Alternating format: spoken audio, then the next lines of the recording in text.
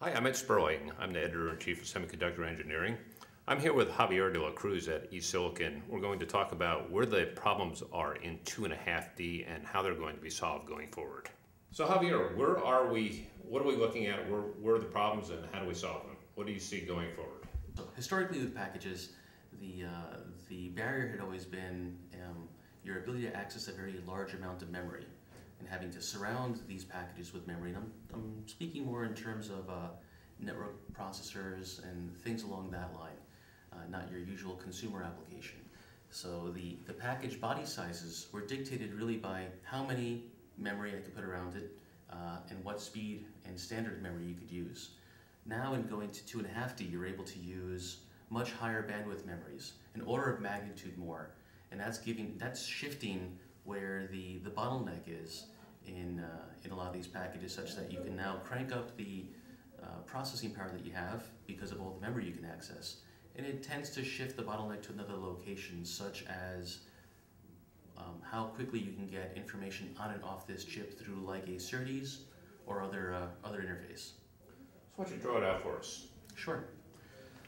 So if we take a look at a networking application, and we'll just use a network processor. You have your package, your chip in the middle. The body size you'd normally have on here would be very large because what you tend to have is, let's say on your ASIC, to use a different color, in red we'd probably generally put a large memory interface on the east and west sides, and then north and south we'd keep SerDes and other types of interfaces. And that would really make the bulk of this area of your package dominated by memories. And then you'd surround your package with a bunch of memories all the way around it, somewhere in the ballpark of 12 of them. So this becomes a very large area. And this package became very large because you had to fit all these solder balls on there. So what you'd end up doing if you eliminate this, and now say I'm going to approach this with a mindset of 2.5D instead. You'd pull out some of the memory that was inside the ASIC, and it could be generally smaller. You'd put it next to a memory device. That memory device would not only take on the memory that was, a portion of the memory that was inside the ASIC, but also take on more than the memory that was surrounding it, maybe an order of magnitude more. So you're able to access, at its most basic level, these chips can take a terabit per second of memory, and some of them on the market are, or in early stages, can go up to 16 terabits per second. So it's game-changing in the approach. And now the ball pattern you have here on your BGA, well, I've skipped the interposer. Let's say the interposer is on here as well. What you have here now is a package body size. It's not dictated anymore by having to fit enough memory solder balls. Now it's dictated by the size of the interposer, which is dictated by the silicon area. So your overall package can actually shrink. Even more powerfully than this, you're actually able to reduce the complexity of this package because you've handled most of the interconnect to the memory, which is generally your highest density interface, within the interposer before the package substrate ever saw it. So let's jump into the interposer. What's going on there? We keep hearing a lot about them, how they're going to save the world and improve communication across between chips and make things a lot faster, but there's also some problems there, right? How do we get around them? Sure. So as we go into that, let's take a look at the most common approach, which is in silicon interposer. The biggest complexity you have there really is in handling. The overall via structure, which has been a big focus in the industry for quite some time, is fairly well understood, and a lot of different companies are converging on the same strategy to have an aspect ratio for these vias of 10:1. Now, in order to get a very high via density, you've got to shrink your silicon, the silicon thickness. So once the silicon thickness gets below 200 microns, if you have a large interposer, they're very difficult to handle and very easy to break. For smaller devices, that's easy. When you get to a big device, that gets to be pretty precarious. So there's other approaches that you can take on this. One of them is to have smaller tiles on top, maybe use a glass interposer. You could also go to an organic interposer, which is a very strong methodology, one that we've played very heavily over the past couple of years in order to enable a lot of the large chip integration with lots of memory stacks surrounding your ASICs. What's the value of an organic interposer in terms of design, and also what's the cost of an organic interposer versus a silicon one? Sure. So from a design standpoint, what's really attractive is it's much simpler than silicon. You're able to use a lot of the same packaging technologies and packaging design tools that existed before. Your design rules generally change. But from a cost standpoint, on an area basis, it's less expensive than silicon. But what's more powerful is the assembly, the handling of it. You no longer need to have temporary wafer bonding or having the risk of fracture during assembly. They're very easy to handle, and so hence the assembly cost should be able to be considerably lower long term in production compared to silicon. So where do you see this design coming into play? Is it after 16, 14 nanometers? Is it before 16, 14? There's a lot of confusion out in the market right now. So let's talk about the landscape of the various wafer nodes and how Moore's law is changing. So if we consider, an older wafer node like 0.18 going to 0.13 all the way through 28 nanometer, 14. We all know, and it's pretty well understood in the industry, that the cost goes up exponentially. In fact, here, once you go above 28, it's a bit of a step function because you've got so many more masks involved here. And this is on a NRE, also from a cost per gate basis.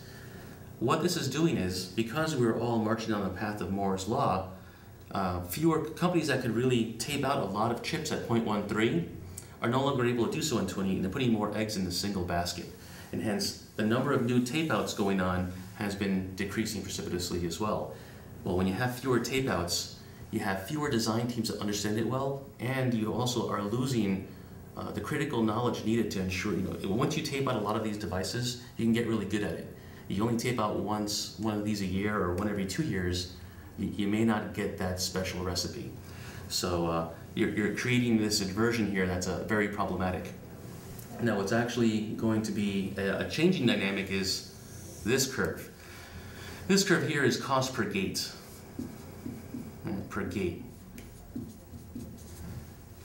Historically, it had always been going down, and at 28 it was at its lowest point, and since then it's been going back up. This is going to change where people really want to target their new tape outs. Few companies are going to be willing to pay the premium at 20 and 14 nanometer just really for the benefit of performance and power reduction, because when you do your analysis for return on investment from a standpoint of cost per silicon and when you can amortize out the new NRE, the math never turns positive past 28 nanometer. So because of that, folks are going to be hanging out at 28 nanometer for quite a long time. We're going to, as an industry, stay there for much longer. So what's that going to do? Given the same wafer node, how do you go ahead and improve your performance, pack more features in there? And that's tied into the 2.5D and 3D technologies we spoke about earlier. So from the standpoint of most chip makers, they really don't have to get to double patterning. A lot of the things that have been looming in front of them, you don't have to go there. There is another option. Sure. So will that happen at 28? What may end up happening is maybe you can move this inflection point down to one more node. No matter what, this is going to happen. You'll need to end up going to double patterning or something along those lines when you go down to the tri-gate structures. And regardless, you're going to need to have more mask steps, and it'll take longer each time, particularly given that the extreme ultraviolet exposure takes much longer than existing wafer technologies do. This industry is filled with a bunch of cynicism in terms of every time it looks good on paper, it doesn't necessarily turn out to be good as it looks on schematics. So where are you seeing problems going forward, and how close are we to solving them? So for the longest time, this whole 2.5D structure business has been in PowerPoint mode.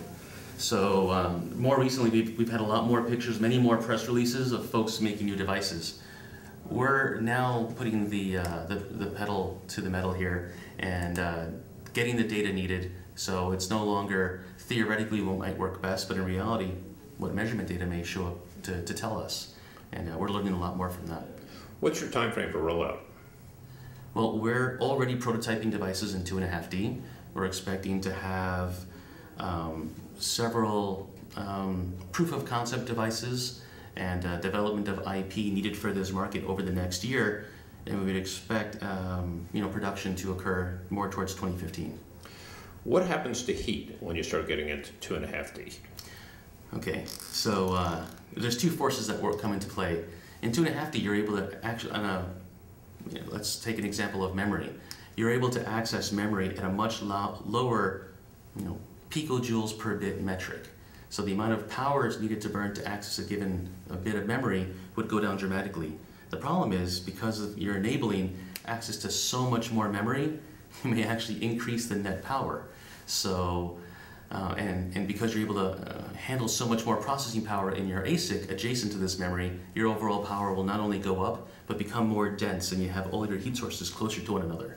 So this is going to put quite a constraint on thermal dissipation, and a strategy is needed to pull the heat out of these more densely populated packages. So this is almost compute density more than anything else, right? Sure, although you have compute density, you have a net reduction in the amount of power per computation cycle, but since you can have so much more cycle capacity, power will still go up. But it's critically needed because you're able to do this with the same wafer nodes that already are in production, already well understood, and have lots of IP availability in these existing nodes that may not be available in 16, 14, and below. So it's really pulling more juice out of the lemons that people thought were already squeezed. Javier DeLaCruz, thank you very much. Well, my pleasure.